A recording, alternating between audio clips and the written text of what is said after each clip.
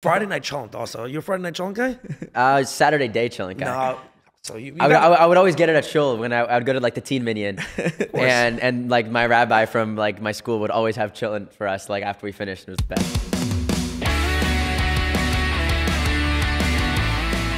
All right, everybody, welcome to episode number 37. We think. Mislabeled. I'm pretty sure it's going to be 37. That's the way I see this at least going. But thank you, everyone, for watching. First and foremost, please like, subscribe, comment. We are right now in LA. We flew to LA to shoot this podcast. So again, if you're watching this, we are hustling this podcast. Like, we are doing everything and anything to make this explode.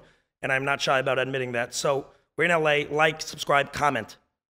Secondly, this podcast is brought to you and sponsored by EA Tax Advisors. EA Tax Advisors is a tax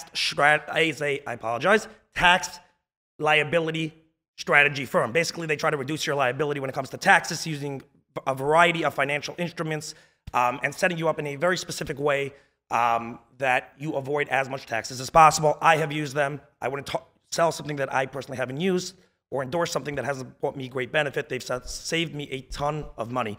This is for 1099 employees and people that are self-employed. Okay, now that that's out of the way, we have an extremely, extremely special guest. But before we get to him, Zach, how are you doing? How are you feeling? Doing great. Amazing. Doing great. Awesome. You look ready to go. I am rocking my Bless Up hoodie. Shout out Tribe of Judah. Shout out Friend of Tribe mine Judah. got me some free swag. Okay, so I obviously want His to name's Trap Judah. Tribe of Judah. Oh, okay. So I obviously want to turn our attention to our guest. We have on with us David Mazouz. Is that pronounced? Killed it, yeah. I killed it. Killed Okay, it. awesome. David, Many people haven't in the past, so I appreciate that. yeah, I worked on that for the last couple of weeks. Whatever, since you told me you're I working. think it was at San Diego Comic-Con where one of the moderators, one of the years, just absolutely butchered everybody's name, even the easy names, and I think I was David Mazouz. So I've gotten much worse. Yeah. Yeah, for some reason by the way, I'm known for butchering Yeah, the it's name. Fantastic. That's my Well, I thing. appreciate you working on it. Yeah, my last name is Wiener, so it's just a weird combination of everything, to be totally honest. It's like I butcher everyone's, whatever. So you hope people to butcher your name. Yeah, it'd be good for me. right. You're doing what you're hoping they'll do to you. I'm trying to like set the standard, you know what I'm Yeah. saying? Like, Yeah. no, but seriously speaking, David, thank you again for coming on. In your words, just because, to be honest, you're obviously pretty well known. But in our world, I feel like not everyone knows you. I'm talking about the Orthodox world for sure in New York. I don't think that many people know you. So what are you famous for? Could you just tell everyone what you're most known for? Yeah, I mean, so I've been acting since I was about 5 years old. I was on a TV show called Gotham, in which I played Bruce Wayne from when I was 13 to just before I turned 18. And so that's what most people know me for. And surprisingly, I actually think that a large percentage of people that know me are from the Orthodox Jewish world, especially in New York. For some reason, like whenever there's certain demographics that whenever I'm in those demographics, like whenever I go to New York and I meet some Orthodox Jews, like, I don't know, they're like, for example, I grew up Orthodox myself. I don't know if that's why, or if Gotham just happens to be popular within the Orthodox community. Maybe not so much anymore, but at least a few years ago. But I would go to, have you guys ever heard of Sarachek at YU? Yeah, of course. Basketball tournament? Okay, so I went like 3 years in a row because, my best friends were like on the team. Oh, are you a bowler? I'm not. I wish I was. Bro, don't worry. You got gigs going for you right terrible. Well, yeah, because all my friends still like to play basketball, and I wish that I could contribute something more to the court than like a heinous amount of turnovers, but it doesn't really happen for me. But anyway, whenever I would go to Sarachek, I would actually, like, I never have to act like, a celebrity, like, hiding my identity. But like whenever I was at Sarachek, I'd have to like put a hood on because like, oh really? Wow. Bunch of like little kids, like 13-year-old, like, Payas and Keepas would have to. No way. Come up You're getting to me mobbed by and, the like, Payas crowd. Yeah. I was gonna say maybe that's the answer. Maybe we're just a generation above, and he's from the 13 to 20-year-old generation. Maybe. How old are you right now? Yeah, kids younger than me for sure are. Yeah. I think that's what it Gen might Z be. versus we're millennials. Yeah, that might be what Someone it is. called me an elder millennial. I got really upset recently. Elder millennial. I didn't like that at all. How old are you? I'm 29. I don't think that's an elder millennial. Thank you. I think an Thank elder you. millennial is like pushing 40 right now. I like you a lot. Wait 1 second. So growing up, you start the show at 13 years old. Just obvious question. What is it like? Are you in high school during this time and like doing school? 7th grade. You start in 7th grade and Yeah. you're able to manage school while being an actor, and obviously it's a real show. It's not like a little side show, right? Gotham is a legit show. So It was on Fox, right? right, Yeah, large production. You're able to be in school and do that at the same time. Yeah.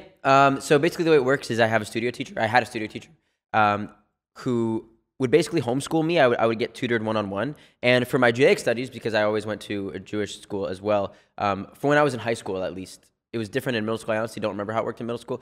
But the majority of the show, I was in high school. And the head of like Judaic studies at my high school, Shalhevet in Los Angeles, his brother lived in New York. And he would like come over to my apartment and tutor me in all the things that in like Israel studies and Hebrew language and all those things that, you know, I'd learn at my school. But essentially, yeah, I would have a studio teacher. I'd be homeschooled. I would learn one-on-one with either the studio teacher on set or his name was Tani, my principal's brother. And there's just a bunch of child labor laws for school, for schooling with minors. Like I have to get an average of 3 hours of schooling per day, a minimum of 1 hour per day, a maximum of 5 hours per day. I can only get school in 20-minute chunks or more. Really? Yeah, so I could go into more of these, but it's not that interesting. Wow. But the point is that there is an entire handbook. I forget what it's called, but I think it's called like the minor like child labor law handbook or something like that. But specifically for actors, that details all of these laws. Some of those made sense, but what's with the 20-minute chunks? Well, so No, that makes sense. It's basically because like but you know between takes they can't just send me upstairs for 5 minutes and I can't get anything done. I'm gonna sit down, open my book. At least 20 minutes. Has to be at least 20 minutes. Oh, I thought 20-minute max. No, 20-minute chunks or At more. least makes more sense. Yeah. There we go. So these are the laws around being homeschooled and being able to do acting. But I also didn't really consider myself as homeschooled at all because I was always enrolled in Shalhevet, which is a private Jewish day school in Los Angeles. Yeah. And whenever I had a week off of filming or some kind of break, I would fly home and go to school. And Really? yeah, and Go back to Shalhevet. Go back to Shalhevet. And for the last 3 months of the year, that's when we'd have our hiatus because we only shot 9 months out of the year. We shot from the beginning of summer to the beginning of spring. So for all of spring, I would just be in school. So like the last quarter of the year, I'd always just be in school regularly and be a regular kid. So it was like I was homeschooled, but with my school's curriculum at the same pace as my school's curriculum, and then I would just like pop back into school. Wow. Interesting. So How you were about- shooting in New York and basically going back whenever you weren't shooting, coming back here. I was bi-coastal. I was flying back all the time. Wow. I You was shot in New York. Shot in New York, yeah. I feel like most Batman things Are in New York. are shot in New York. It's Yeah.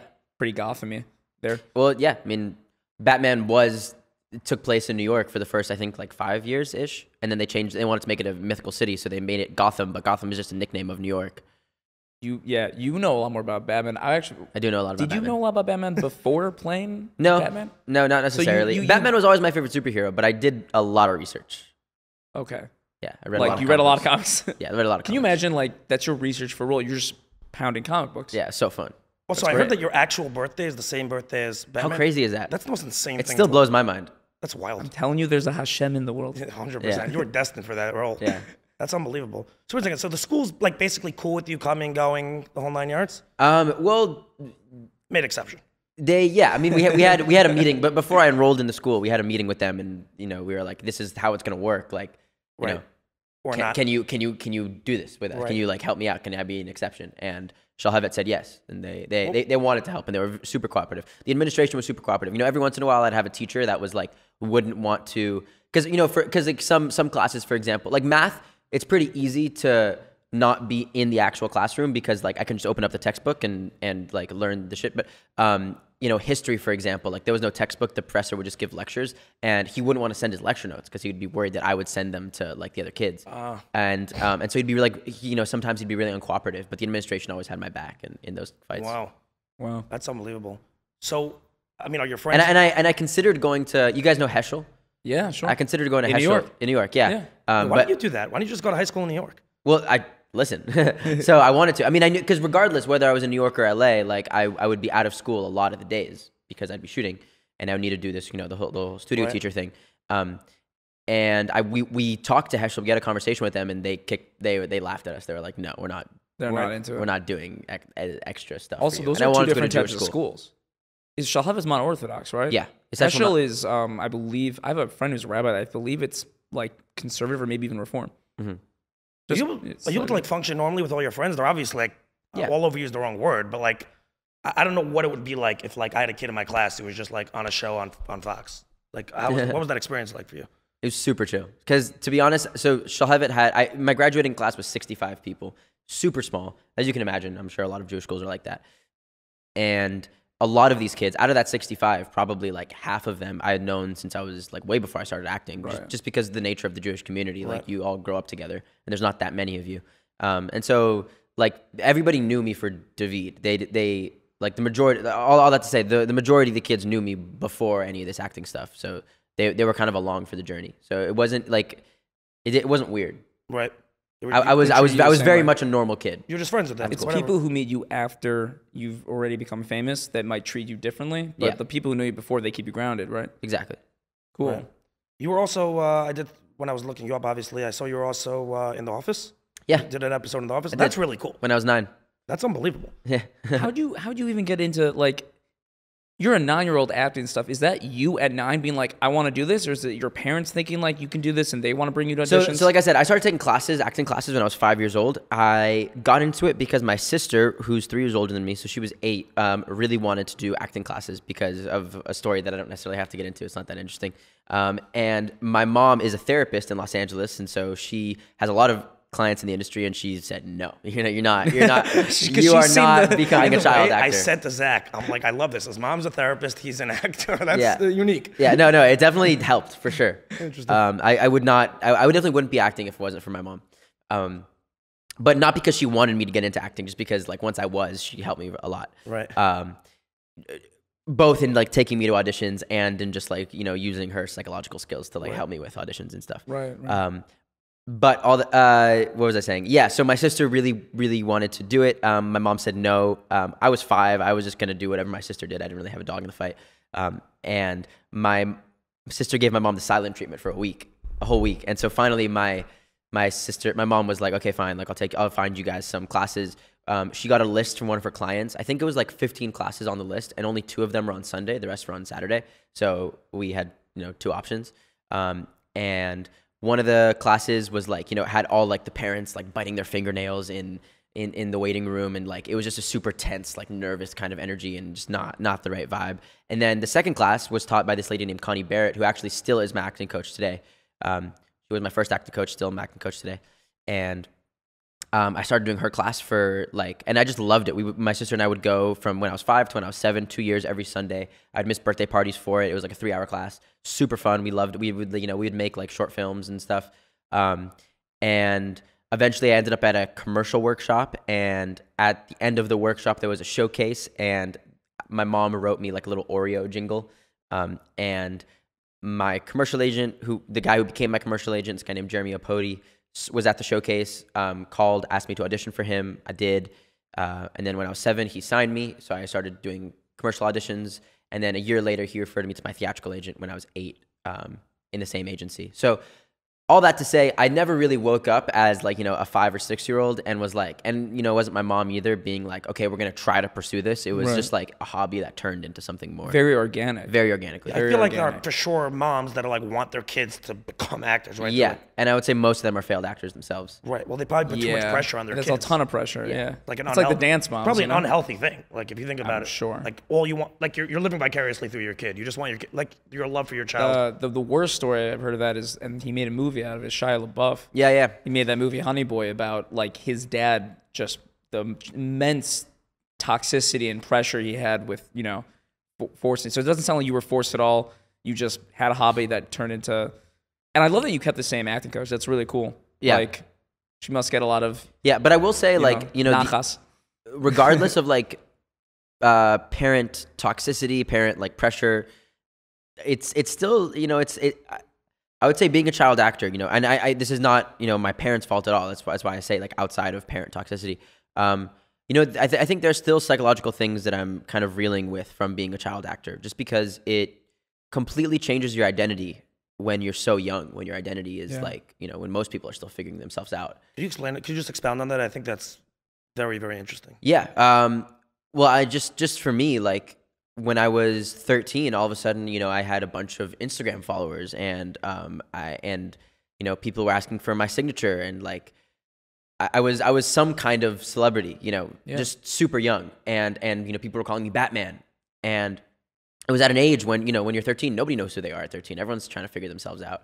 And then when the show ended, like I remember literally like the day after, the week after, the month after it ended, I felt like I lost a piece of myself. And to be completely honest, I feel like I'm still trying to search for like what's going to replace that piece, just because like I grew up. Does that make sense? That makes a lot of sense. Yeah. I mean, but also hearing that everyone wonders about these things. Yeah. Everyone from the outside wonders what's it like to be Justin Bieber, so to speak, with all that fame, that quick, etc. Now, you're obviously not Justin Bieber, but you're someone who could relate to that experience in a way of, hey, I'm 13, and I have 500,000 followers, right? Like overnight. And how does that affect, those are very formative years of a human being. Exactly. Very. Yeah. So that's why I asked you to expound on it, because that's so, hearing that when you makes sense. Just because like you said, those are formative years. Those are years when you figure out who you are. And I figured out who I was when I had something that was so incredible, so outrageous in a way, that was also, inherently temporary. Right. And so, yeah, like I would say it's still something that I'm trying to figure out. Was your mom like super helpful? I mean, it sounds like you're still working through this, and it sounds like it takes time to work through this and figure out who you are despite all this type of stuff. But does your mom help you significantly in this area, being that she's a therapist and she's obviously also a wise woman? Honestly, no, not so much. I don't really talk about this that often, to be honest. Really? This is something I think about more than I talk about.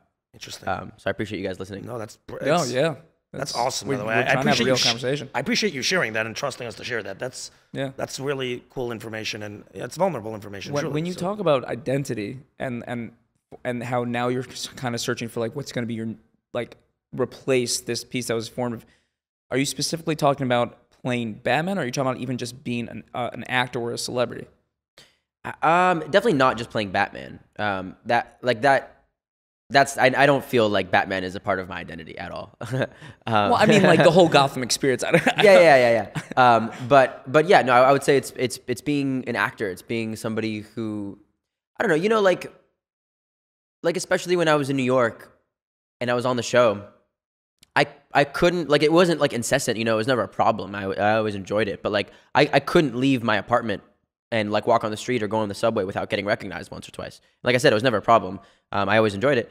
I always like was super thankful to people who recognized me, but that was always a part of who I was, like that people might know who I was, that I was somewhat known in the world, that I was some kind of figure. And that's just, as it makes sense, like the show's been off the air for 4-ish years, 4 years. That's not so much the case anymore. I mean, it happens every once in a while, but like just having that be a part of who you are, that like, you're famous in some way, you're a celebrity in some way, whether it be like a B celebrity or not, it was a part of who I was. And so just, and then obviously that's very tied in, and I don't really know where the line is between that and like the craft of acting and being an actor, because they relate so much to each other. Right. There's two very separate things. There's like being an actor and the craft of acting, and there's being a celebrity in Hollywood, and those are like very separate things. They are like in theory very separate things, but they get very conflated when you're on a show at 13. For sure, 100%. I want to ask one question, right? Go back a little bit. You mentioned how this all happened organically, and my question to you, that's interesting that I was thinking about when you said that is, can you just be a regular kid and like go to acting school and become great if you start it young enough, or is this like just a natural talent like that just instinctively is there? For me personally, yeah, for anyone. I mean, your perspective. I think that I think just like anything creative, there's definitely some part of it that's in your genes, like that you just get or you don't get. And I think that a lot of it also has to do with training. I don't really know what the line is. I think usually what I say, usually what I tell people, I don't really know how true this is. I haven't said this in a while, but I would usually say that it's like 10% talent, like inherent talent, maybe 30% like training, and then 60% luck. Really? Like you're saying as far as how far you go. As far as how far you go, yeah. How good you are, it's I would say that's the ratio though. Like one part talent, 4 parts training. You think there's an aspect to this of you getting lucky to a degree? Absolutely. Huge. He's saying it's the biggest piece. Yeah, no, it's by far the biggest piece. And for anybody, I don't think there's anybody who like and 1 part makes talent it. to 4 part training. Yeah. So I think. I don't know. Maybe one part. there to three definitely parts. have been some actors who did not have formal training. Some very big actors, if I'm correct. Maybe I'm not. Yeah, no, for sure. For sure. I mean, I personally know actors who don't have a lot of formal training. I don't know. Honestly, that's how it was for me. That was for you. And Yeah. also, I have a terrible memory. I have a terrible long-term memory, and I started, training when I was 5. So I really couldn't tell you. Like, I don't know. This is stuff that I really don't necessarily know. But I know that it's a muscle, just like anything else. Yeah. And I know that it's something you have to work. It's such a real sure. craft, acting, and I feel like I was very guilty of this my whole life. Well, we're all young. We watch movies. We're like, it's just pretending I could do that. What's so hard? I could do that. And then I cannot. I'll be honest. Yeah, I've gotten much more appreciation for what actually acting is. Like it's a very much a real skill, and it's a rarefied skill that needs like you said, usually training. But like you said, it is very inherent to the human condition. Like I'm going to Stanford now. And I just took a class because I'm a psych minor. I just took a class this past quarter where I would go to the nursery school on campus, and I would watch after and interact with 4 and 5-year-olds. And one of their favorite activities is dramatic play, where they pretend to be the mommy and the daddy of the house, or like they're explorers going to the moon, or whatever it is. And that's exactly what acting is. It's just like letting yourself. It's like getting back to your childhood self in. Just letting yourself pretend. That's what it is. It's playing pretend. But you have to believe it in the moment. You have to live it. You have to live. Yeah. You can't when I act, the biggest pitfall is being David playing a character. Not, thinking about, I have to be a good actor right now, and a good actor would look this way, or getting out of your head, you're saying. Yeah, I get to a certain extent. Yeah. Getting out of It's almost like being yourself. Like you're not just being yourself. Just being the character. Yeah. Which is, obviously, yeah. Now, there are you don't act different like everyone methods says to that. acting, right? And that there's some methods where, I know that I was just reading about a method where, if an actor feels something in a scene, for the actor to do a good job, you need to actually feel that emotion, fully. If he's angry, you are angry. Yeah. And it is not a pretend anger. You could get to that space. It's like hypnosis. Yeah. It is like hypnosis. You have to delude yourself and pretend to be in a different land. And that's why auditions are so hard nowadays for me personally, because it used to be that you go into the room and you have a casting director and it's a new space, it's a new person that you're doing the scene with. And I was always really good at those kinds of auditions. Now all auditions are self-tape, which basically means that you film them on your phone with your cousin or your friend or your mom reading with you, and you're in your living room and you're in your slippers, and it's so hard when you're in such a comfortable environment with a million takes. It's so hard to forget who you are and to just get like you said, go into that hypnosis state. Why? I would think in a certain way it's easier. You could just do a million takes. As opposed to there's less pressure. But that's the thing. I don't know. I'm good under pressure. If I know I have one chance to do it, I'm gonna fucking kill it. I love that. If I know that I have a million takes, what's the rush? Right. Why do I need to kill it on the first time? Right. Ooh. Or the second time, or the third time? And Because there's always something better you can do. Right. You take it again and again. Yeah. But also for me, I think what it is, and I think that other actors that I've talked to can relate to this. It's the idea of performing. When I'm on a stage or I'm in front of somebody that I don't know, it feels like I'm performing, and I get some kind of energy, some kind of thing inside of me that puts me into that hypnosis state very easily. Where when I'm at home and I'm extremely comfortable, I don't feel like I'm performing. I just feel like, my sister knows who I am, and she's reading with me, and This is actually really fit. I love this. I'm a musician, and by no means a professional musician, and I've already noticed that writing songs or performing songs, anything I do musical is always better. You good? Sorry, yeah. Yeah. It's always better when someone's watching me. Even one person, even an audience of one, it unlocks something in you that allows you to be in the moment. I mean, what you're saying is super interesting. You know what? This goes back to a little bit of a therapy concept, and that's getting back to your inner child. Yeah. Really just because that's who we really are, is our inner child.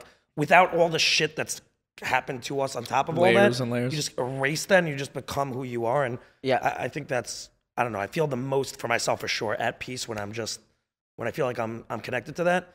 So I mean, it sounds like that's similar to what you're saying. And it's super, super difficult to articulate, but I think everybody understands the feeling when you have those feelings of you just feel free and you feel unbounded. So something super interesting, just going back to finding your inner child.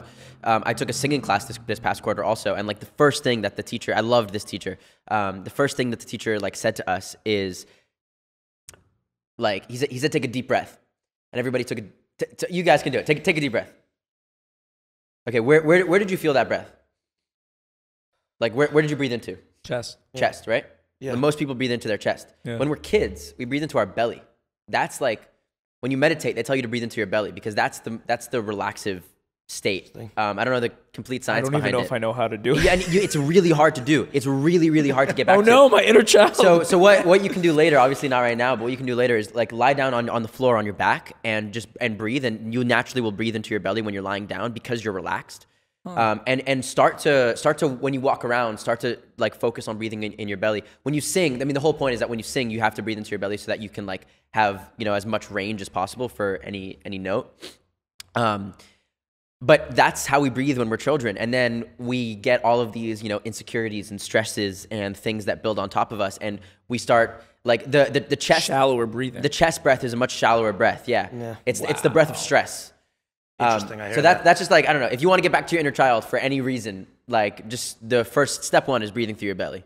I love that. There is a thing as art therapy, and I wonder if this is like part of the work that art therapists do, is like there's the play aspect, and then there's the breathing aspect, you know? What's an art therapist? Oh, just... I'm not even entirely... I'm applying to grad schools right now to be a therapist, and there is a form of therapy called art therapy. I haven't really looked into it, but apparently they use art and play probably with adults to help them heal. It's probably a lot of it is going back to that inner child. Yeah. I love the breathing. I'm just wondering, so you were talking about your struggle, right, with becoming, like, finding your identity once Gotham ended. You went to Stanford, right, which is obviously pretty... I think you're currently? I'm still in Stanford. Still in Stanford. I'm graduating in June. It's a prestigious place to go. Why did you decide to go to Stanford versus continuing to pursue an acting career? And what do you see yourself, like, what's your ultimate goal? Is it to go into Hollywood and try to become one of the top actors? Like, where do you stand with that? Yeah, so it's a great question. Nothing that I'm entirely too sure of myself, to be completely honest. A part of me wishes that I did take a gap year, and I didn't. But a part of me wishes that I did take a gap year just so that I could, like, see where acting went, you know, right out. Because the show ended, and then, like, a few months later, I started Stanford. It was pretty immediate. And it's really hard to focus on acting when in school. I feel like most of my mind is at school, and, you know, a small percentage is like on my career and on acting. I want to act. That's what I want to do. I also want to write. I eventually want to direct. I want to tell stories. Like I grew up in this industry, you know, literally like almost my entire life. Yeah. I've been on sets, and it's what I love, and I want to keep doing it. Where exactly I want to be in the industry is still something that I don't really know. I know that I want to act. I worked for Disney over the summer in development for comedies, which I really loved. So just kind of like seeing, because I'd always once the casting process happens, I know kind of everything. I experienced everything that happens like after that. But before that, you know, when like the studio is working with the writers to like make the best script possible and like doing the casting process. And for a bunch of dumb people that are watching this, including myself, could you just talk about the basics of acting? Just like you talk about casting, this, that. I'll be honest, I'm a novice. I don't know anything about this stuff. I just watch a movie and I'm like, oh, cool, that was an amazing movie. Yeah. So could you just share like some of the basic words people are gonna hear? You know, like you're saying, obviously. Casting is the process of choosing the actors. Okay. What other words did I use? Development. What would it mean, development? So yeah, so development. So specifically, I worked in TV. I was Disney has two main production. I don't know why I'm blanking on the word. Companies. Production companies. Yeah. I don't know. I was thinking production agencies. Sorry. This is when my sickness comes in a little bit, my foggy headedness. Anyway, there's two main production companies. One of them is 20th Century Fox, which, you know, Disney acquired in I think 2019, and then ABC Signature is the other one. Those are the two production companies that make content for Disney for all of their platforms, from, you know, Hulu to Disney Plus to all the, you know, bunch of platforms they own, Freeform, Onyx. Anyway, I don't need to go down the whole list, but within each of so I worked for 20th, and in 20th there's development for drama, there's development for comedy, there's animation, and there's series for comedy and then series for drama, and I'll explain all of those things. So development for comedy and drama is basically the process of getting the kernel of an idea or a pitch, some idea for a show, to finishing shooting the first episode. Pilot. So that whole the pilot, yeah, and sometimes even the second or third episode. Right. But it's that process. It's like the very early stages, and then after they shoot the first or second episode, then it moves over to series, and series like looks at the weekly scripts and gives notes on them, et cetera, et cetera. Does that make sense? Yeah. Who takes over though after development? Series. It's called the department's called series. So development is the stage right before series. Yeah. So you were not stage. writing weekly scripts for shows. No, I mean I wasn't writing. I was just working for the studio. You were working for the studio. Okay. I was doing Do you have any interest in working like behind the scenes and like? Well, that's what I'm saying. I loved it. Wow. I really liked that side of the business, and I'm studying economics at Stanford. I was going to ask about that. Like your degrees are not. They don't seem to reflect just someone who's interested in being an artist. Some of them seem to reflect like business and. Well, I want to be. So the idea going in to Stanford and studying economics was that I've always been, at the same time as being creative and acting, I always like loved math. That was always my favorite subject, and I didn't want to give that side of myself up. And if I was going to go to a place like Stanford, like they're not known for their theater program. Like why study theater just so I can get the Stanford degree? Like I've taken theater classes at Stanford, and for anyone watching who teaches theater at Stanford, like they're great, but it's just not necessarily what I wanted to do. Just not there. Yeah. And so like I really enjoy the econ classes, and I learned them less. I don't have any intention of really using them in my career, like econ or psych.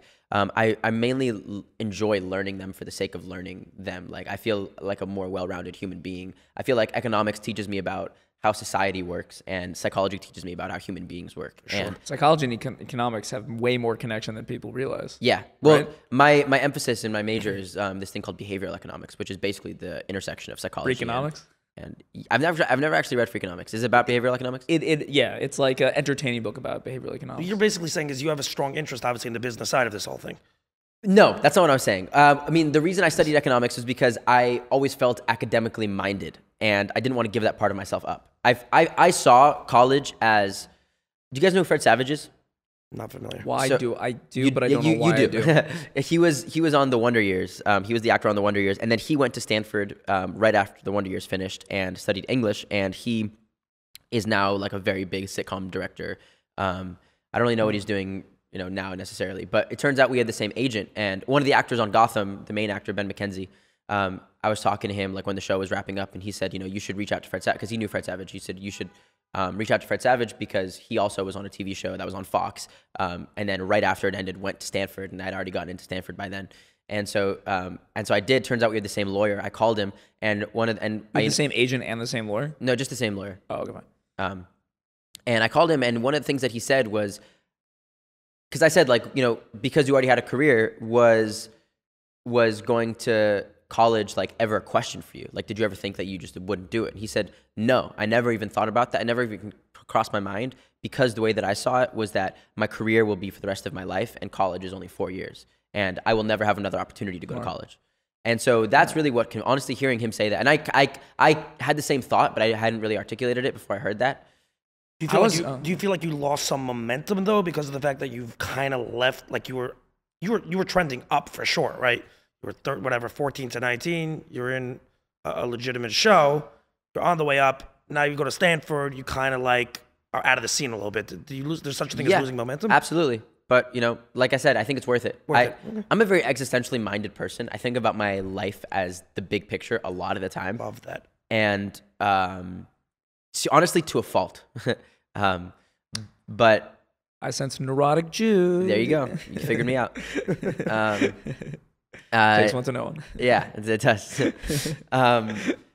And so like I said, I love my college experience, and I wouldn't trade it for the world. And I think it's worth it, and I have trust in Hashem. I think that it'll work out. Whatever I'm meant to do will happen. I don't really have a very clear, like I said, before, I don't really have a very clear path for what lies in store after I graduate. But I know what I want. I know what I like to do. I know what I'm good at, and I'm excited to make it work in whatever way it'll work. And you still have open doors in the acting world. Yeah, obviously. But this was something that you felt was existentially important for you, was to go to Stanford, have this experience, learn these things.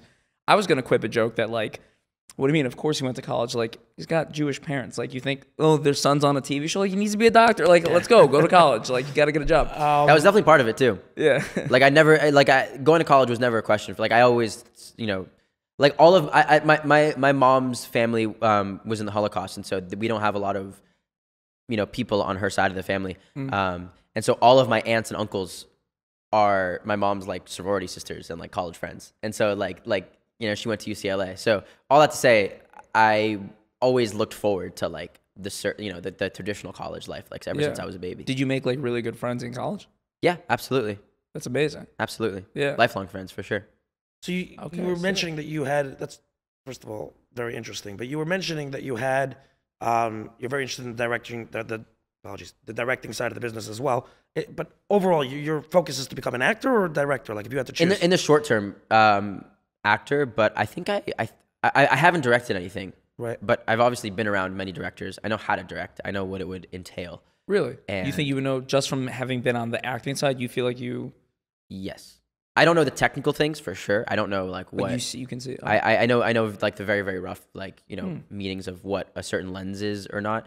And there would definitely be a learning curve there. But in terms of like directing actors, I think that would be honestly I think I'd be amazing at that. Oh, wow, that's awesome. No, I've done it in like with friends, like at school, and I've always like felt very fulfilled. I saw you have an acting project that came out pretty recently, didn't you? You were in a movie. Yeah. Well, I have a couple of shorts coming out in the next few months. I was in another movie that I shot over the spring that's not out yet. But it's on your Instagram. I don't know which one. I'm doing nothing that came out super recently. The last thing that came out of mine was a movie called The Birthday Cake with Ewan McGregor. That's exactly what I'm talking about. Yeah. Oh, that's not so recent? It came out a year and a half ago. Okay. A little off. But okay, but that was definitely like, was that the biggest thing you've done post Gotham in the acting? Probably, yeah. Okay. What was it like getting on? Was The Office your first big thing, like show to be acting on? No. What was before that? You had a main. Well, The Office didn't really seem that The Office big. was before Gotham. No, he had the show with Kiefer Sutherland. Yeah. Oh yeah, could you talk about that for a second? I was on a show called Touch Yes, when I was 10 okay, to 12. Apologies. So you were close with Kiefer? Yeah. At a point, are you still? No, not necessarily. You know, Kiefer Sutherland is like the #1 dude in the Orthodox community in 24 New York. was watched by every yeshiva guy. Are you, Really? Are you familiar with that? I didn't know that. 24 is the ultimate yeshiva guy show. That is the show that's on their iPhones when they're like in Still? like high school. To this day? Oh, probably not to this day. I mean, it was Prison Break know. at 24. It started with 24, Jack Yeah. Bauer. I mean, come on. Yeah. And then it went to Prison Break. What's his name? Michael. Whatever it is. What was Yeah. his actor's name? Yeah, I yeah. forgot. Whatever. Wait, was Touch Wentworth. pre or post 24? Post. Like just after 24 Just after. ended. Oh. Yeah. Oh, what? You shot with him right after 24 It ended? was like a year after 24 season ended. 8, right? That 8 seasons. I remember What? 24. Yeah. But then 24 came back. That's right. Yeah, 24 came back. They had a reboot. When things make a ton of money, they usually come back. Come back, yeah. I hate Especially when on they Fox. I hate when they do that, by the way. When they make like, actually the show the movie that just came out was the greatest sequel I've seen in years. Top Gun. That was yeah. fantastic. And I feel like most sequels, they just, like, what's it called? Fast and Furious, they got to just stop. I don't care how much money they're making. They're just, and I feel like they're just butchering it. Someone at this said that point. like after the nuclear apocalypse, the only thing that'll still be left over is cockroaches and Fast and Furious movies. They're gonna continue to make them. It's like insane at this point. I'm like, not enough. How many are we at now? 11? Yeah, I think so. I stopped. After 6, I was like, nah, I'm done. Like, it's over. Yeah. You know? But apparently, They should change the movies to Vin Diesel, vroom vroom. Like it's family. One second. So, by the way, so you mentioned, actually interesting, you mentioned, that you have confidence in, Hashem and God about where your career is going to go and where your life's going to go. And you actually mentioned that you see life in a very full existential way, which is very interesting because I kind of feel like I do as well. But I was curious, like you grew up in what type of religious home? Like I grew up in like the traditional right-wing Ashkenazi, like home, like pretty yeshiva, you know what I'm saying, based. When you grew up from Orthodox? Orthodox, yeah. Modern Orthodox. Modern Orthodox. You guys are Sephardi? I mean, I'm Sephardic. Sephardi. Did you grow up in LA? Yeah. Oh, okay, cool. Grew up 20 minutes from here in an area called Beverlywood. So I don't know how much you guys know about like the Jewish community in LA, but there's two major communities. One in La Brea, which is like pretty frum, and pretty Orthodox, and then there's a modern Orthodox community in Beverlywood, which is where I grew up. So a little bit further left than like typical yeshiva, like right wing type of. Do you mind telling us a little bit about like how you grew, like what was Judaism like in your family? And it was a huge part of my family. I mean, yeah, like I said, I went to modern Orthodox school my entire life. I went to shul every Saturday. growing up. My dad still like, you know, so when I was probably like 13 or 14, my mom and then pretty soon after my sister stopped really like keeping Shabbat to the T. And so I kind of followed suit a little bit after that. This was what age? I'm sorry? When I was like 13, 14. But my dad is still very, very religious in every sense of the word. Like he goes to, you know, Minyan at like 6 a.m. every morning. Really? Yeah, and he's a doctor, so he'll go before work. Wow. But yeah, I mean, I am Sephardic. Both my parents are Sephardic. I'm fully Sephardic, but we grew up in a mainly Ashkenaz community, so like I always prayed Ashkenaz and Right. yeah. So like I'm like You honorarily got Ashkenazi. whitewashed. Oh man. Yeah, I am whitewashed, but I am Sephardic. What kind of Moroccan or Persian or what kind of Sephardic? My dad's Tunisian, Oh wow. Tunisian French, and Cool. my mom is Greek. Okay. So that's why I'm white. That's okay. That's Yeah. what it is. Okay, that's what I was wondering. I asked you if you're a Sephardi. I thought like maybe that's a stupid question, and you were gonna be like, dude, get at it. But your last name is obviously Yeah. a Sephardi name. Was that ever like a worry you had? I don't know where you were holding by Shabbos or Shabbat when you started with Gotham, but was that ever an issue of like, what if there's a shoot on a Saturday? Yeah. Well, I remember like the first time that was ever an issue was I was a guest star on Major Crimes. I don't know if you ever heard of Major Crimes. Yeah, I've heard of Major Crimes. It was a spinoff of I think it was a spinoff of Law and Order. I forget. I think so. Yeah. Something like that. And they wanted to shoot on Rosh Hashanah, Erev Rosh Hashanah. And you know, I booked it. Obviously, like, you know, whenever you book something, it's like super exciting. And I told my agent, like, I can't do it. You know, Sandy Koufax didn't play on Yom Kippur. Like, Yeah. I can't. This is your Sandy Koufax moment. Exactly.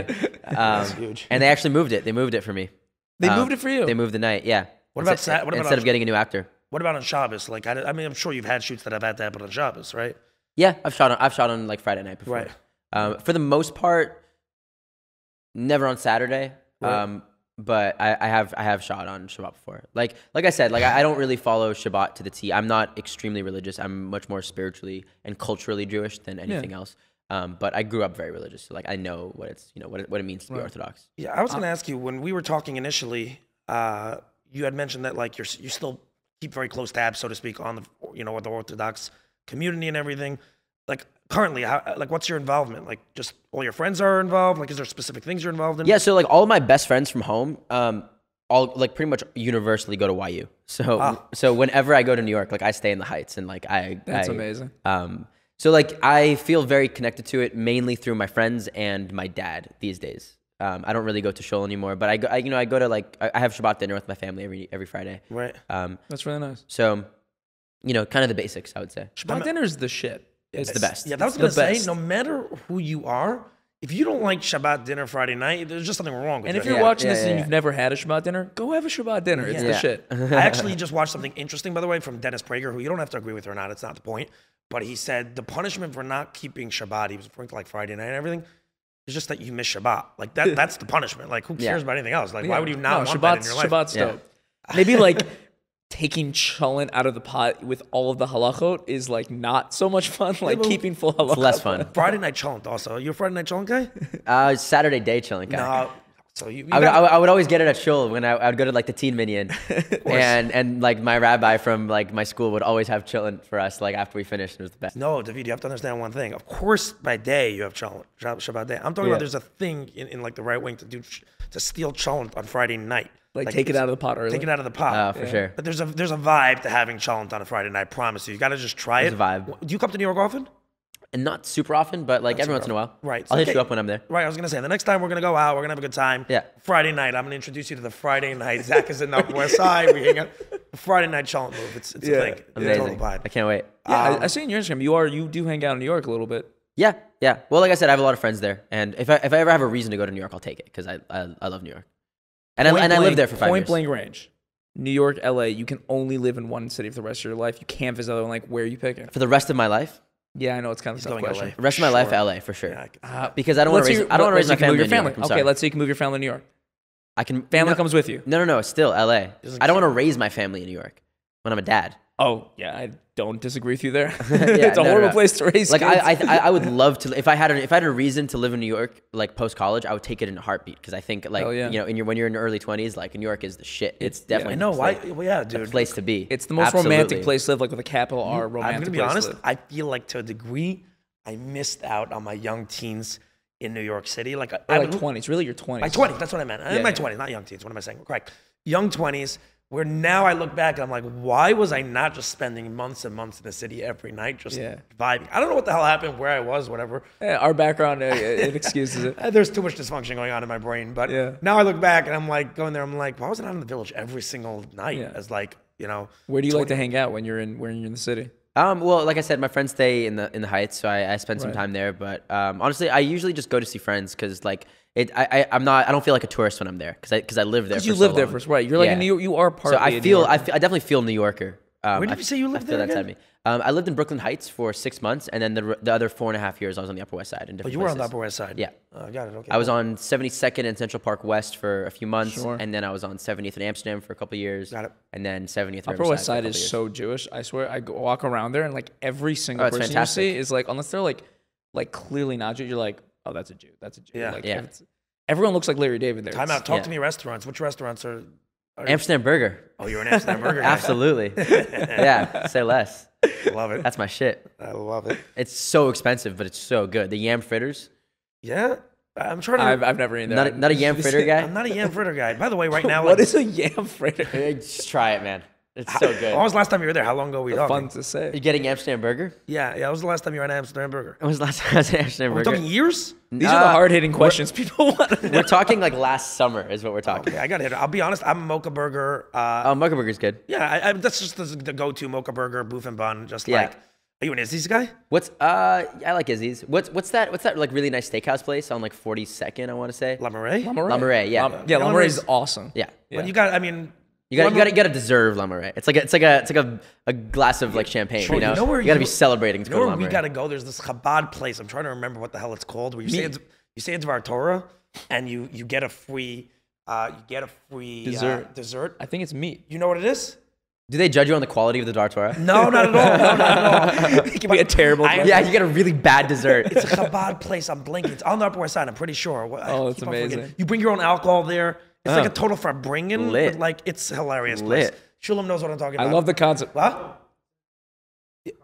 No, you have it wrong. No, you have it wrong. I live in Crown Heights, Brooklyn, so sure. I'm in with the Chabad crowd. Let's go. I need to go to that restaurant and say the.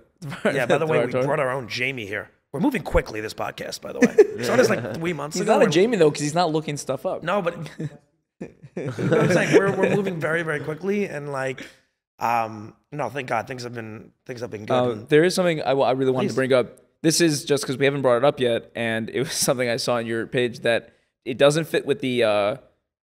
It fits with acting, but it's a specific world that you kind of entered. I'm so curious what you're talking about right now. You have been in a couple music videos with like Trippie Redd. Oh yeah. And like multiple times with Trippie Redd and Ian Dior. Yeah. Like how I want to know how that happened. About who Trippie Redd is, And 'cause Lil Uzi. I don't know who that is. So You don't know who that is? No, I'm gonna let Dude, David you gotta tell me go. who Trippie Redd. You gotta go home and listen to Dark Lane Go demo home and right listen to now. Does everyone know who this is? In Count my world. guap. my world- Exactly. Zach, in my world, does everyone know who this is? No. Okay, so I'm saying for our audience that doesn't know who it is, Okay. you need to say who this is. Trippie Redd is one of the biggest Rappers. mumble rappers that came out of the SoundCloud rappers. Like Yeah, I think mumble rap is an offensive term. SoundCloud rap. SoundCloud. Is the Honestly, yeah, appropriate term. SoundCloud's better. He's really. I think he might be like him or not. What's his name? Uzi. No, Uzi's not really a SoundCloud Cardi? rapper. Cardi. Him or Cardi. No, probably they're all the two big- SoundCloud rappers, I would say. Is this like Is Tekashi 6ix9ine or nothing? No.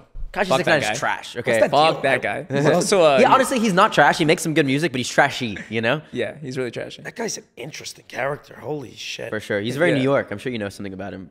I just see some of his stuff and I'm like, this guy is like a multimillionaire, obviously, whatever. Yeah. I get so hype off like when New York rappers make like New York, like they shut down a city block and the whole music video is just like people on top of cars just like chilling in the like I love You ever seen that baby? You know who Baby Keem is? Of course. Yeah. So he has a song called Mosh Pit. It's a pretty short song, and the entire music video is him moshing with a bunch of Hasidic Jews No. in like Crown Heights. Well, we're getting Baby Keem on the pod. Yeah. But yeah, tell me like how did that connect? I mean, it's very simple. Sure. One of my best friends, who I actually met through Michael Gruen, is this guy named Mooch. Yeah. And Mooch is a music video director, and he lives right around here, and he just puts me in his videos when he can. just because he knows that we both like enjoy did it. Trippie Redd like you from the first video and was like, yeah, get him again for the next one? No, it's literally just Mooch Mooch directed the video, so he has like creative say, you know. Is that something you would like to do more of, like music videos? I mean, that's not where I see my career going. No, not your you career. know? Just like, would you like to do more? It's just that I'm a massive rap fan. So for like the inner kid in me, like Every Jewish kid loves rap. What is that? Like we all love rap. Who are your favorites? Like Drake. I know it's super basic to say, but no, Drake's Drake. awesome. I just want to get your style. I just want to see what you like. Who else? I mean, like honestly, like the most basic rappers is who I like. Drake, Future, like I don't know. He who shall not be named anymore. Oof. That's a good way. That's good. It's a good way of putting it. He's kind of Voldemort these days. Yeah. That's funny. I like that. It's great. Yeah, I don't know. Like the regulars. But then you like the Travis, SoundCloud. even though he killed 8 people. It's tough. I mean, he's kind of back. He bounced back. Yeah, which is, I don't know how I feel about that. Welcome to America. You can have a. You can. The thing is, though, like I don't think it's necessarily his fault. I just really like I had no opinion on the matter until he came out. I don't know if you saw that interview that he did like right after it happened, where he was basically apologizing, but it was so clear that he had like a 2-line script that was given to him by his lawyers that was like, I'm very sorry that this happened, but I feel no responsibility. Who's this? Who are we talking about? Basically, Travis Scott one of the had a massive festival in Houston, Astroworld, in I think at the end of about a year ago. I remember that someone died. Is that possible? I'm totally missing. Many it. people Eight died. kids died. Oh, I remember like this. 8 people between the age of like 14 and 21. Holy shit! So why did they die again? What happened? Stampede? Yeah, because these concerts are wild. Why There's is it his crazy fault? mosh pits. Because I mean, They suffocated. no, he's Why is it saying his why is it fault? his fault? Because he could have seen. Well, I don't know. What do I you mean, think? I don't really know the details of it, but like there were definitely people trying to like there were, you know, if you have like thousands of people in a crowd like tripping over each other and like literally suffocating, you know, to the point where 8 people are gonna die.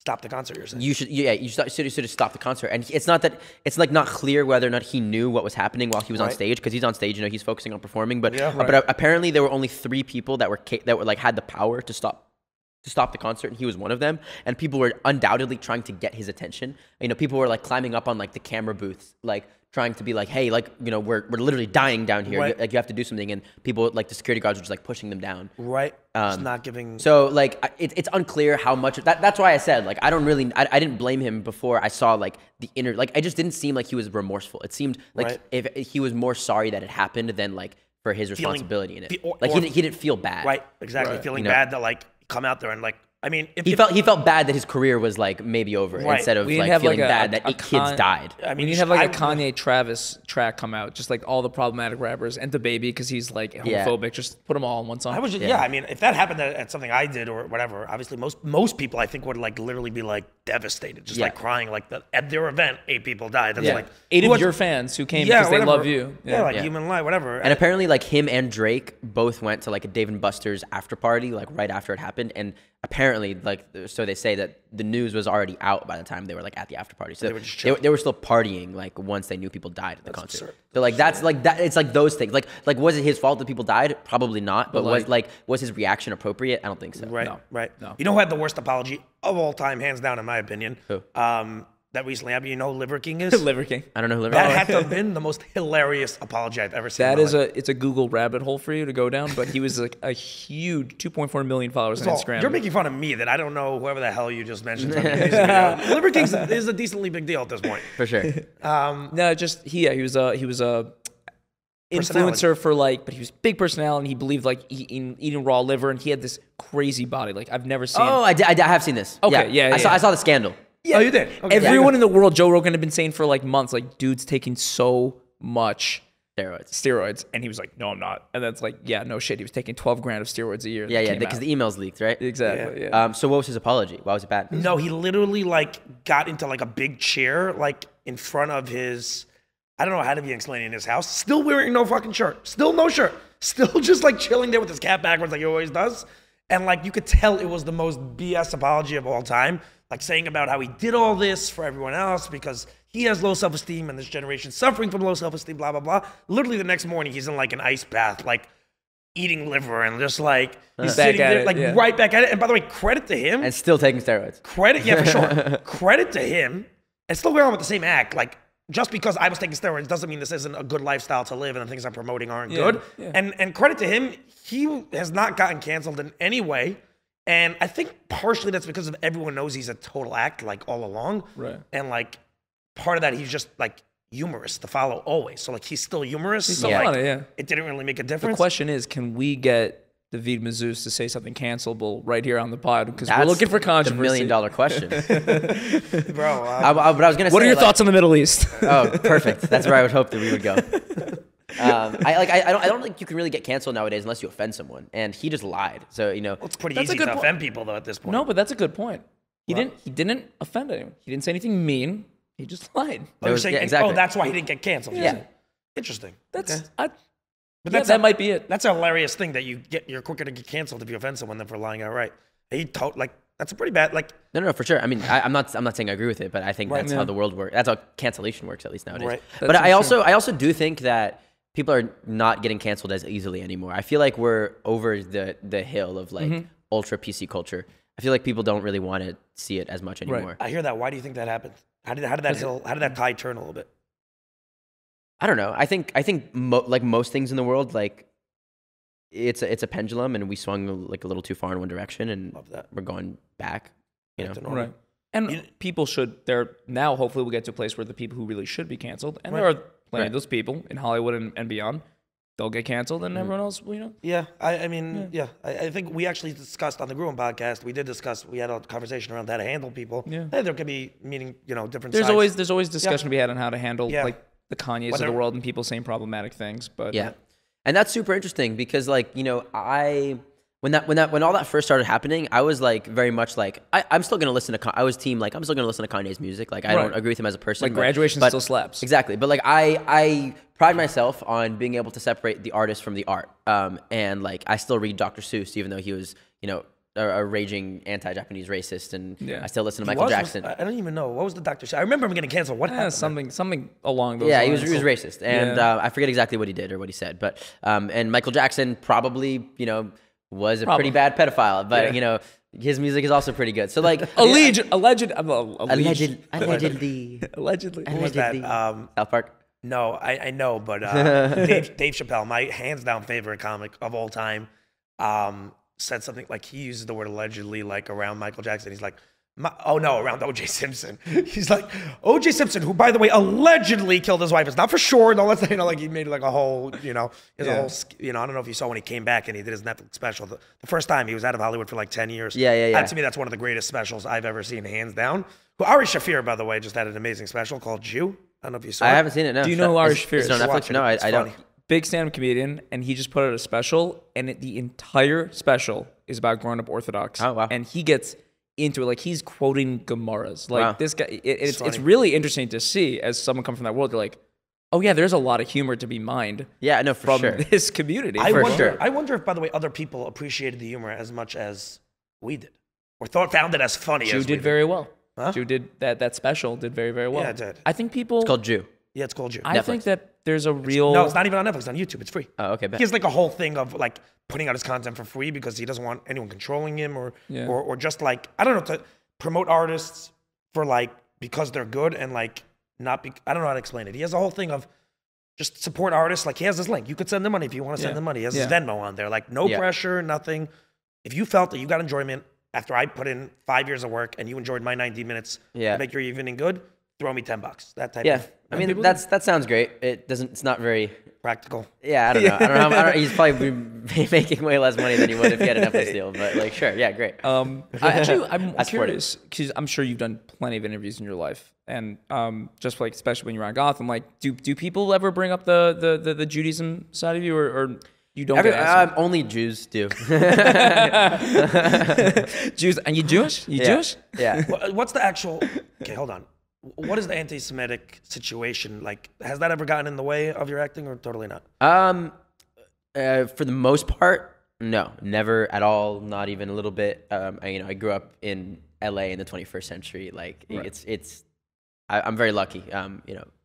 However, when I first booked Gotham, and I won't name names, obviously, but. So they sent me the offer. I'd gotten the job, and then they'd never released it on deadline for months. And then I found out from my agents that they were still casting people in or they were still looking for the role for Bruce Wayne's in Chicago and Texas, which are markets that they hadn't gone to yet. And I found out that the creatives really loved me. It was a Warner Brothers produced show, so the Warner Brothers executives really loved me, and most of the Fox executives really loved me. There was one person who said that I looked too Jewy to be Bruce Wayne, and eventually he was, overridden. But I almost didn't get Gotham, basically because I had curly hair, which is why my hair's straight in the show. Oh, I saw that. How do they make your hair straight? Like whatever, every episode? Keratin. It's like this thing that you can get. It's like Brazilian. Like every month I would like go in and get this like product in my hair that would just like literally make it straight. Did you like the way it looked? Like, do you ever like do it? Actually, I remember. By the way, I saw it. It looks pretty. It looks natural. Totally. That's wild. Yeah. Yeah. Do you ever mess around? I mean, with it now? like I would spend 45 minutes in the hair chair every day. Wow. Every day. Every day I shot. Yeah. That's annoying. How long did it last? Does the keratin last? The keratin lasted a month, but even with the keratin, I would still need 45 minutes for them to like put all the product in and like because they would still like they would blow dry it, they'd flat iron it, they'd put product in it. 45 minutes of Jew control, just like literally crazy. Literally iron the Jew out. Damn. That's unbelievable. What did you do you have go ahead. I'm just wondering, do you know how many people you beat out to play? I don't have a number, Batman? but there definitely was a nationwide search, and I think they looked in London too. We're looking at you beat out thousands of people. Probably, yeah. Well, That's just the gotta feel idea amazing. that you were Bruce Wayne is insane. That's crazy to me. I don't know. Like You and Christian Bale have something in common. Yeah. Pretty cool. how many? I assume while you were doing. I want to play this- Moses next. Yeah. Oh, Because first of all, you would play Moses. he played Moses. Christian Bale? Yeah. What are you talking about? What movie? In a movie called Exodus. I forget who directed it. It's a terrible movie. No one talked about it. Oh But yeah, that's I've never He heard played Moses, yeah. Wow. It was the Exodus story. You actually look it up. look Middle Eastern. Like you could I am. play. You are right. You are Middle Do Eastern. you have actors who are big mentors to you in the industry that you're close with? That I'm close with? No, not really. Not really. Have you met a lot of big actors? I assume throughout this. Yeah, Culture? some. Like, Jada Pinkett Smith was on the show. So, Right. Saw like, her and Will Smith invited me to do a couple table reads with them. And, Nice. I got to meet Will Smith, the whole family. Did he slap you? Sorry for now you served that one up. And by the way, that's the easiest joke to make of all time. It is a very easy joke. He was actually incredibly kind. We talked about, like, He seems generally like a good he dude. seems like genuinely He was he's emotional. By the way, he he was a great seems dude. like a sensitive guy, Yeah. which is what made that happen probably. yeah. Like, I mean, that's obviously being a little too sensitive. You got to be able to control yourself, but not too sensitive. It was insane that happened. What? I said it was insane that happened. It still doesn't make any sense to me. Yeah. I Yeah. think I had the same reaction I think most people did, which is I thought it was scripted. Really? 100%. I was watching a lot. I thought it was scripted. To walk up there on stage. Yes, and I thought it was like a thing. Because that they were the doing. Oscars have like been losing viewership Yes. recently. Yes. And they needed to like spice it Yes. up. Because it was too weird of a good theory. Sometimes something that's too weird to happen, you're just like It's you're super weird. You're It's like super weird, and it not. hasn't ruined his career at all. No? No. No, he's still making He's movies. too big, man. He was. I think for many years he was the most bankable person in Hollywood. Really? Like, there's a list that the execs have. Like, who is the most? Like, it was him and then DiCaprio. Like, he was number one. Wow. Yeah. Interesting. Like, you put him in a movie, kinda that sad movie's that, like, doing The well. Rock is probably like in the top 5 of That is list kinda nowadays. sad Really? because Is The The Rock Rock- a good actor? No, I don't think so. he plays The Rock in every freaking movie. So what's the answer? Why is he Because so... people like The Rock. He's very. First of all, he's nice. Charismatic, yeah. He's charismatic. He has a personality. He makes. Yeah. I mean, if you watch his like videos on Instagram, he just like smiles into the camera and like talks about bullshit for 3 minutes, and like it makes you like him, even though he's not Yeah. saying anything of importance. Wow, hot takes get from to be. I love that. Sorry. So that's sorry. what Listen, like if The Rock, if you watch this, you're great. Black Adam was awesome. Dwayne, we are so sorry. No, but The Rock, they actually say, by the way, they say he's a genuinely kind person. Oh, I'm sure. I'm sure. no. We're talking about acting skills. I understand, but I'm saying no. But I'm Yeah. just saying, for a guy of that magnitude, there's so many of these guys are dicks. Let's just be Yeah, honest. yeah. They're not nice people. They're rude. The fame has gotten to them. I think to be in that position and be actually a genuinely nice person is a No, it's an amazing honestly- thing. I don't think Yeah. people should take that for granted. I think that's No, they should not. You know, we a lot of times we say, "Oh, I'm not going to give you a compliment for being just a regularly nice guy," and the answer is no. I will give you a guy like that compliment. Let me ask you this: a lot of the reason why I started this whole podcast, and I think Zach would agree, but for sure for me, is that like I have this vision. I was always been an out of the box guy, a nonconformist guy, and I don't like when people tell me something can't be done. Like I don't even want to hear that, and Hell yeah. kind of have a mind for my own. And I think a lot of people in the frum world, especially at least where I grew up, this is a generalization probably, but for the most part, are told that because they're frum, they have to stay in this box, and they can't do A, they can't do B, they for sure can't be an actor, da da da da. Do you feel that that's true? Like, are you able to be a frum guy and still be an actor? Like, yeah, I let's want say your you were honest 100%. opinion. I don't want you just to give me the PC answer, like, oh yeah, of course you can. I want to know honestly. Can you be from, like, traditionally from, and still pursue a career as a director, or be an actor, be a director? Yeah, no, you can do it. It will be really hard, and you're gonna have to make sacrifices, and you're gonna face a lot of really difficult decisions very early on in the process, and eventually you'll, hopefully gain enough notoriety and credibility, and people will know you where you can, like, call your own shots. But at the beginning, it will be very difficult to do it. You're gonna have a lot more roadblocks than other people, mainly just because of, like, shooting on Shabbat and eating kosher, and Why is the kosher thing difficult? Well, because, like, you're on sets, you're not bringing your own food. I mean, I guess you can, but Right. again, like, it's just an extra thing to think about. Right. Actually, on Gotham, they made me kosher meat. Oh, they did. Yeah, That's nice. Which I is would great. think that like Shabbos, you could just put, like, that's your number one, Yeah. like, bottleneck in becoming an That's actor. your roadblock. Yeah, Yeah. for sure. But there's definitely no reason. There's no reason you can't, You think it could be done? for sure. Again, I'll tell you. And also, I grew up, I grew up in a modern Orthodox community, but I also grew up in the center of West LA. So I always felt like I was in a small Jewish town within a very large metropolitan, like, progressive city. So I felt like I had, like, I was really half. I just don't know what it's like to grow up in Crown Heights, or, Right. It was a very different. because I'm sure it's very different. I'm also thinking, just to what you're asking, like, can someone really fully Orthodox religious be an actor? Like, what about just, like, do you know how rare of a person we are? Like, at the end of the day, what you did was very rare. There's a lot of kids who went to acting classes. Most of them don't make it. What's the difference? What does that have to do with anything that No, I asked, no, though? I'm just thinking out loud. There's no therefore, honestly. I'm just thinking out loud of, like, it's crazy that, like, even being religious would make it even more difficult to do this thing that's already, like, a tiny percentage of human beings in the population. But at least you are should able be to do. able to. At least you shouldn't be told that Yeah. religion is going to exactly. affect you. At least it should empower you. Like, hey, you could be, like, the fact you're from does not play a role, or at least a big enough role that You could do it. Yeah. You probably Because will fail, but you could I do think it. a lot of it is. I think, well, you may fail no matter what. That's the point. Like, how much is, because I think a lot of it is told that because you're from, therefore it can't be done, or, like, it's not a good thing to be done. You can't be from because, like, And there's other things also. I'm sure there are people who were told, like, you're too ugly. You're not going to be an actor, or this or that. But sure. when religion is harnessed to be able to tell you that, I feel like it has more of an effect on you in a certain way. Perhaps. It's It's hard to know. Well, I just think that if you grow up in a community that is all encompassing Jewish, all encompassing, about your religion, then yeah, it would make it hard to, like, just mentally, even forget, like, the practical difficulties, but mentally just, like, get yourself out of that box to try to do something outside of it. Right. And that's the part that I would say, like, there's no reason why you can't, like, Yeah. like what you're saying. There's no reason that you can't think that you can't do it. I'm a huge believer in that. Like, I'm a huge believer in going after what you want and not taking no for an answer. If you really believe in your gut, you could pull something off. Like, living with that regret, to me, is just not worth it. You got to go for it. Yeah. And a lot of people are going to tell you no, for sure. That's a huge factor. So I think that's really interesting. I wanted to ask, you've been on, like, sets with Kiefer Sutherland, you've been on sets with some big actors in Gotham and other projects. Are there any actors that you've been on set with that you felt like watching them act or watching their method you really learned from? Yeah, definitely.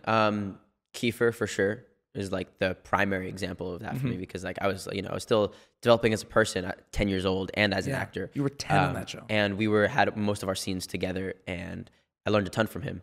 I also learned a ton from, like, Ben McKenzie on Gotham. On Gotham, yeah. Who did he play? He played Commissioner Gordon, or, like, Okay. Rookie Detective Gordon when the show started. Right.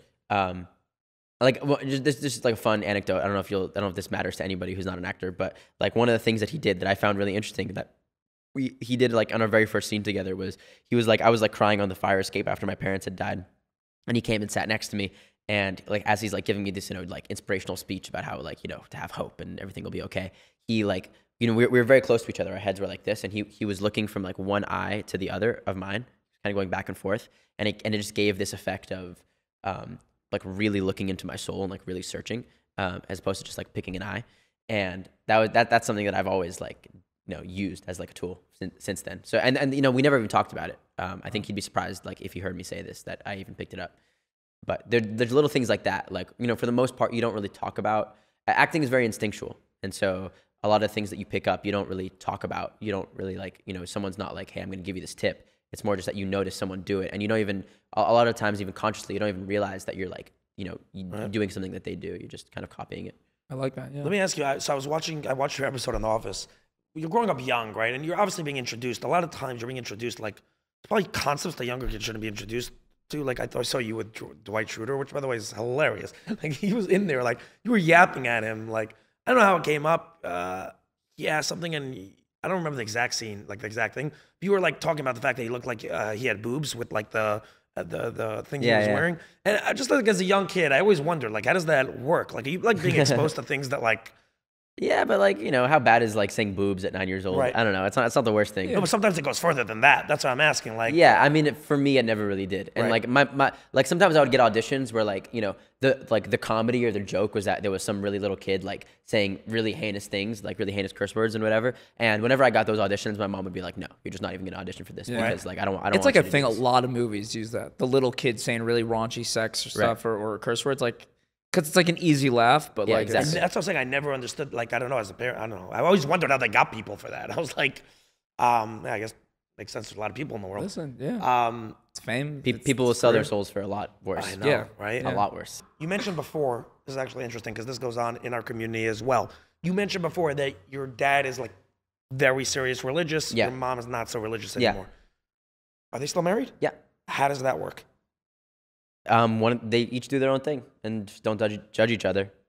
That's pretty cool. That's it's the simplest amazing how answer. he made that so simple, and it's like it makes sense also. No, that's the simplest answer to what most people would still quantify as a complex problem. In our community, that definitely happens. I mean, people don't want to talk about it. One of the things I do is I just talk about everything. I don't give a damn. Yeah. Same. So, I try to be the same way. Yeah. So like in our community, these are like very taboo things. Do not talk about the fact that there's definitely a handful of people for sure that Probably more than we think. Yeah, more than we think that are, the guy's 35, goes on his own religious journey, even though he got married at 22 right out of yeshiva, and he's like, I don't know if I'm so interested in this. Yeah. And the wife is just this like little sweet little Adel woman that does not know what to do with herself. Yeah. So all of a sudden her husband is like turning the lights on and off on Shabbos, and she's just like, what's happening? But you just see it as that's super interesting for me. Like I know. Obviously I can imagine that kind of story happening, but I've never seen that, so that's interesting to hear about. You've never seen what? Well, just like the story that you just described. But isn't that what's going on in your own by your parents? I guess, yeah, I guess. But it's not a thing you're saying. By them. I don't know. A lot of my friends don't have necessarily like religious parents. Like, right. I totally know what you mean by the whole like putting up a front. Like I've friends' parents who will tell anyone that they're religious and then like sneakily go on their phone and like right. I know that like they'll do stuff, but you see them online. Exactly. Like, everyone's been in that place at some point. I feel like my friends have Yeah. Religion's such a personal thing though that like yeah. I mean it's 2022. Like whether you're from the most right wing New York or like modern Orthodox or any sort of background in any religious level as a Jew, like. Most people are going on journeys. Oh, for sure. Yeah. And most people have had periods in their life when they're going to be less religious or more observant, more spiritual, less spiritual.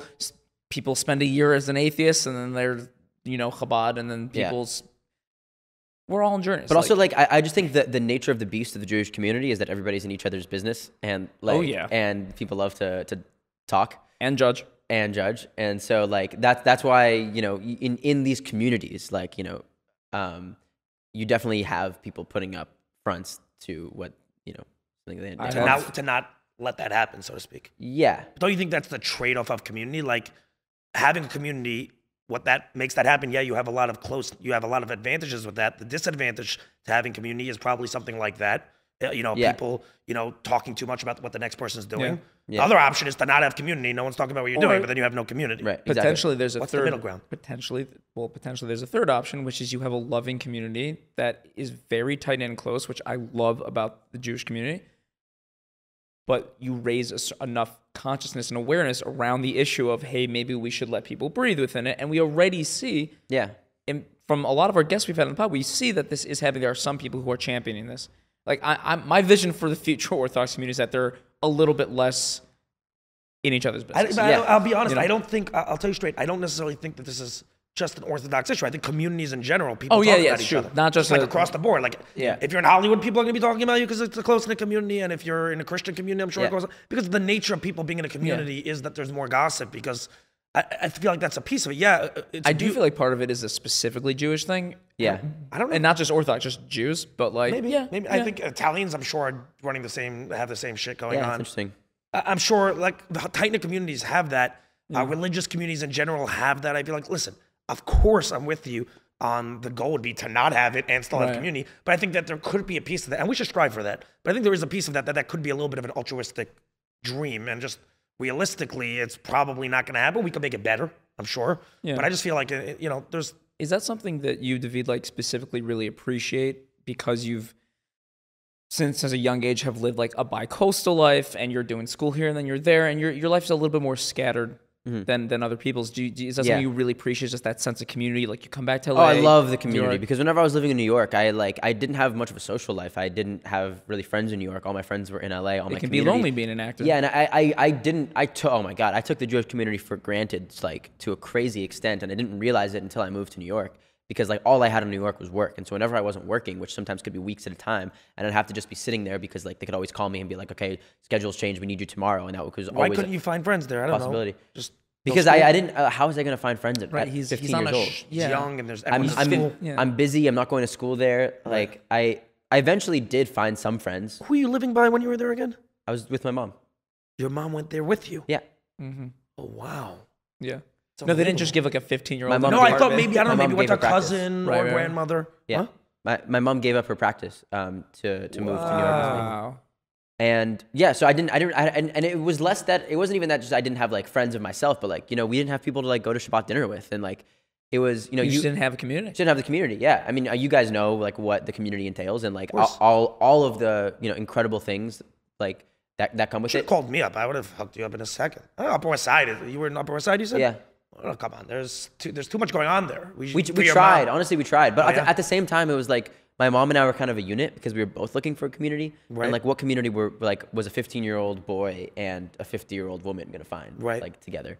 Right. Like we found people to go to Shabbat dinner with, but it was nobody ever that we'd like want to be with. Yeah. Want to like call up again and hang out on a Tuesday. I hear that 100%. Yeah, you can go to like a Chabad dinner, but like exactly. And that was great for the night. Right. I hear that. It's also interesting as a child actor that like you become, I don't know about you, but I had very little friends when I was 15, 16 that were adults, and you were mainly your work acquaintances were adults. Most of the people you hung out with in your teenage years were adults. Yeah, that's interesting and weird. It's different. Yeah, I think I definitely matured quicker. Because of that. No, I don't think too quick. Not too quick. You come up like you are very well spoken. Like you do that. seem like I mean a lot of 21-year-olds in these days sound like dumbasses. Like, no, he is. Yeah, no, it's clear that for a 21-year-old, you're very, like he said, very articulate, very well spoken. You have your thoughts in a row. So yeah. Also, I feel like we're like being a little aged. Like we're not that much older than you. Yeah, like, no, you're not. We're like the same generation. But in fairness, we're not that much older. But there are certain times in life where ages make a big difference. 21 to 30 is a huge difference. Once you hit a certain age, it doesn't make a difference really how old you are. There's certain life stages that just change things. I feel like a little bit. What's the dating story like? Are you dating anyone? I'm not dating anyone right now. No. You looking to get married like young, or you want to wait till you're like 30? I'm just curious. To date? No, like I'm just curious. How many kids you want to have? No. I'm just curious. What's the question? How it works in your world. You guys like in the modern Orthodox world, I feel like they wait till like, especially you with your situation. Are you like? But I don't. We get married at 21. I don't feel very much. To be completely honest, I don't feel very much a part of the modern Orthodox community anymore. Like once I feel like the next stage of my life, I'm about to graduate college. The next stage of my life is going to be my career, and I'll date here and there, and hopefully I find someone, but that's not like the purpose of my life. And I would say the next like 5, 10 years. It's not what you're focusing on. You're waiting a little bit, right? And then eventually, like I do want to have a family, in a traditional sense, at least right now. We'll see if I still want to do that in 10 years. And once I do, then I will have to make the decision of whether or not I want to raise my kids modern Orthodox, like I was raised. I was going to ask you that. And so I don't know. I don't know right now whether or not I want. And the cool thing is you don't need to know. Yeah. You got time. And also, I'm only half of that decision at the end of the day. Right. Well said. I love that answer. That was good. That was a good way to put it. My wife has to be Jewish, or she has to convert for sure. Right. You're gonna pull a Jared? Tell me, I said, are you gonna pull a Jared? who's Jared? I always joke around that. I think I coined the phrase of pulling a Jared. It means like you're gonna do what Jared Kushner did, and basically, well, the Kushners in general, they just find the hottest, most successful women in the world, Make them convert. and they just take them in and convert them. It's like a great way of like breaking into, like just dominating like the world. Just like Ivanka, and it's just like, yeah, I become Jewish, bam. Take Carly Claus, bam. Like, you know, it's just like, Yeah. His I call that younger brother I married call that Carly? pulling a Jared, given Yeah. that he was the one who did it first. But I feel like I genuinely, like also in the girls that I have dated, the ones that are Jewish, I find more connection with. Really? I feel, yeah. Is that because you are? I mean, it's, But I don't think it's because I know that they're Jewish. Like a lot of times I don't even know that they're Jewish, and I'll find out and I'll be like, oh, that's why I feel like we vibe. So I don't know. I think there's a lot of Jewish sensibilities that are subtle that I can't even necessarily articulate. That's a good way to put it. I that- was gonna say generational trauma, but sensibilities sounds Yeah, better. yeah, generational trauma too. I mean, that's Yeah. it. That most of the girls that I find myself really liking are almost always Jewish. really? Yeah. Is that like a sensitivity? I don't know. I'm trying to figure out what that is. It's interesting. Is that like a He's saying it's like some sort of soul sensibility. thing? Is that a soul thing? I think the soul thing, yeah. It is, I think it goes very deep. right? Wow. So I'd be shocked if I married someone who wasn't Jewish. Yeah. Right? Is that like something that's important to you specifically, just from a fundamental? Well, I space? just gotta have Jewish kids, right? right. Like I don't know if I want to raise them religious or not, but Right. they Want have to them be Jews. Jewish, yeah. You want him in the tribe. Like just because Judaism is such an important part of my life and always has been, Right. and like even less so religiously than culturally and historically. Like my mom's side, my ancestors like left Spain during the Inquisition in 1492, went to Greece, were Holocaust survivors, and then came to the States and had my mom. On my dad's side, during the second Beit HaMikdash, they were Kohanim and lived in an island in Tunisia and off the coast in an island called Jerba for 2,000 years. And my dad was born in Tunis. You're going.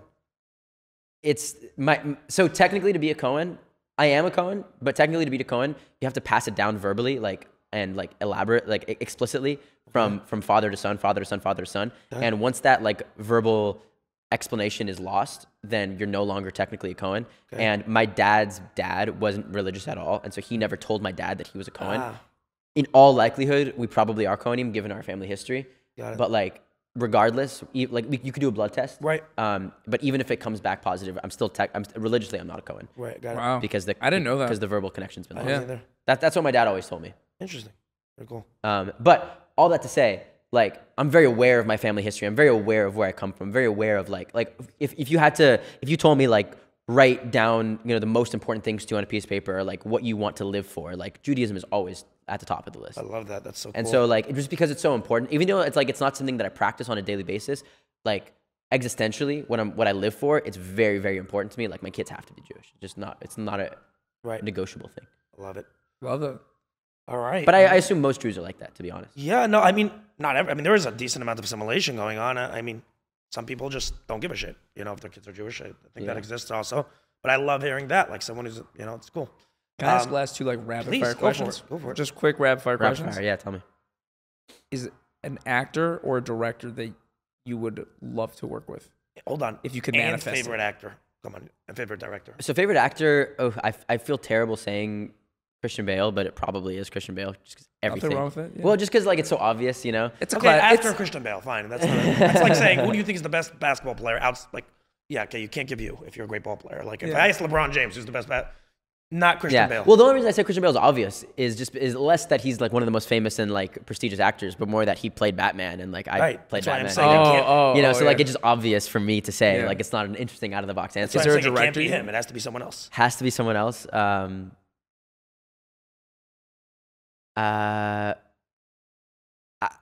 don't know if she's my favorite actress, but I just saw her in White Lotus and thought she was, Aubrey Plaza? absolutely outstanding. No, Jennifer Coolidge. In season 2, oh my God, there's something incredible about watching her. Yeah, hold No on, is she very spoilers because hot? I just started season 2. Okay, Is she very hot? no, she's not. Okay, fine, good. Because I was saying Well, she's I hot. mean, that depends on your. Subjective. No, I was gonna say if she's hot, then you're biased to this No, conversation. she is absolutely incredible. Okay. She manages to give a performance that's completely unpredictable but completely consistent at the same time, which is very difficult to do. It's very campy also. But it's so realistic too. She's a campy person, but you believe that she exists in the real world. That's a great way to put it. Yeah. Wait, the She's- dialects he's making are very good. The way he's Yeah. setting those up. I like I'm very excited. I just started season 2, so I'm pumped. actor though. What? Actor. Actor. I'm curious. Okay, like, misogynist. no, you said actress. I'm asking actor. By the way, I'm the What were you Never mind. It's funny that he said that though. No, whatever. Go on. I'll tell you afterwards. I'm not gonna bore the pod to death here. I would say one of my next choices would be Adam Driver, but I don't have like a favorite. This is funny because you're not going with the typical people that I would just think you said. I would think. First, Adam Driver's one of those guys that like he just brightens up Any a movie. movie, anything he's in. Yeah. Like it just. Have you seen White Noise, the new movie on Netflix? No, I read the book that's No, based about on. that. Really? Yeah. How's the book? Very inaccessible. Yeah, the movie's pretty inaccessible. Cool. Check it out. What was I apologize for asking you the same. What was the question you asked? Oh, who would you want to be? You asked. Right. Which, Well, No, who do I want to work with? And so director that you director. The first person that I thought of when you asked the question was Wes Anderson. That's awesome. I didn't see that coming. But I'm a big Wes fan. But You like that like quirky kind of like sardonic yeah, wit? yeah. I think it'd be super fun to do. I think it'd be super fun I'm to trying to do. imagine you in tweed right now. Like, it could work. I just want to really, David, I really want to say thank you for you're obviously the biggest person we've had on. Given your status, social media following, you play Bruce Wayne. No more need to be said. I know you're also not feeling well, right? So thank you so much for coming on. Thank you for having me. Yeah, of course. Zach, I know you wanted to say thank you as well, I believe. So Yeah, I really like this was a really real conversation, and you told us that you don't go on too many podcasts. If people see this, like hopefully you'll get invited to more because I think you got a lot to share. Cool. All right, yeah, I appreciate you saying that. yeah, and if we take off and become, second to Joe Rogan and take off in Hollywood, I mean, yeah. it's definitely thanks to you. Cool. Cool. Just remember me. Yeah, we definitely will not forget you. Dinner at what Jeff's? Is Jeff's. that Jeff's. dinner at Jeff's on us? Okay. Yeah. Definitely dinner at Jeff's on us. I have no problem doing that. Again, thank you so much. Guys, I hope you enjoyed. Thank you for watching. Thank you for listening. Appreciate all feedback always. Like, subscribe, comment. Thank you. Peace and love, everyone. Peace and Take love. care.